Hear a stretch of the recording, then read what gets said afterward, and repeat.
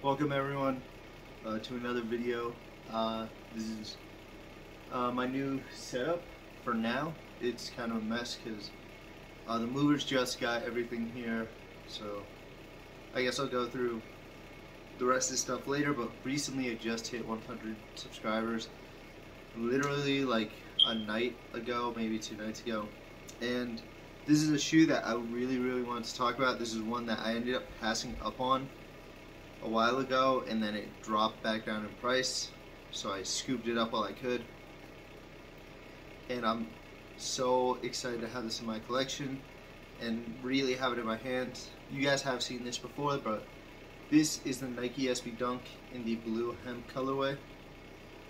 Obviously blue is one of my favorite colors. Most of my shoes are blue and green, which I didn't really notice I was buying a lot of blue and green shoes till recently, but blue is one of my favorite colors. So, and then I love this kind of super light tan, and then the gum midsole. Like, this shoe is just really cool, and this is the first ever Nike 420 shoe. There were two other colorways, the bonsai green and then the red. It was this brownish red, but the blue one was the cheapest on Goat, so that's where I got it. I don't have the box for it. It's just a regular silver box.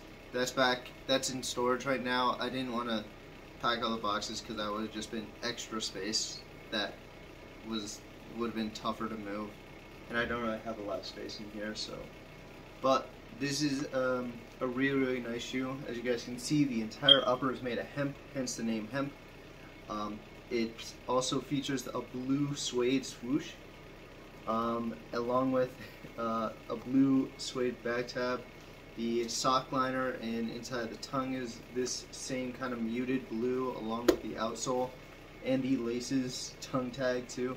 I think it just has become muted over time. I think it was a bit brighter back when it first released, but obviously with age, maybe I'm fucking wrong and all the pictures from back then are just super bright. But this is a really cool shoe. I love the neutral colors and the hit of the blue. It looks so fucking cool. This is one of the reasons why Nike SB is one of my favorites of all time. I think this is one of my favorite Nike SB Dunks. Behind the Quagmires, that will always be my favorite. I fucking love this thing. This is so cool. The hemp is really like, it's similar to canvas, but it's similar. You're like, oh, this is, but I guess it's because it's woven. That's like the big difference. But like, it's actually nice. I really wish that Nike did more with hemp, like this style with the woven on some dunks, because I really like this. Obviously, I think this was 2004 this came out, so these are pretty fucking old, and I'm glad there's no midsole splitting. There's nothing like super wrong with it, other than there was a loose thread. So I don't know if you guys can see. Yeah, that's definitely what that is, but it's kind of difficult. Let me kind of flatten this out so you guys can see it. There was a loose thread, and you guys can kind of see there's a line now through the Nike logo, but it's perfectly fine. I would absolutely recommend, if you can find these at a good price, you should absolutely pick these up. But I do think getting Nike Dunks like this is kind of like a risk, because since they're so much older, they're at risk of just falling apart and being absolutely destroyed. Like, the uppers could be fucked up just from age, the midsole and outsole, like parts of the material, depending on what the shoe's made out of, so be wary.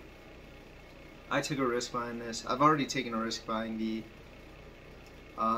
P-Rod 2s, which fell apart. I was so upset about that. But yeah, thank you for 100 subscribers. I'm like in shock. I'm kind of not myself right now, but I'm not gonna talk about that.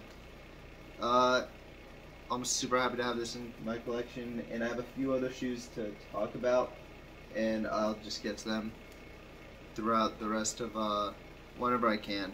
But February is going to be like a dead month. Don't expect anything from February. I will be pretty much gone for some reasons, military reasons, and then when I get back I'll have some more videos. But thank you for watching, and thank you for 100 subscribers. It means the world to me. And I guess just have a wonderful, wonderful life.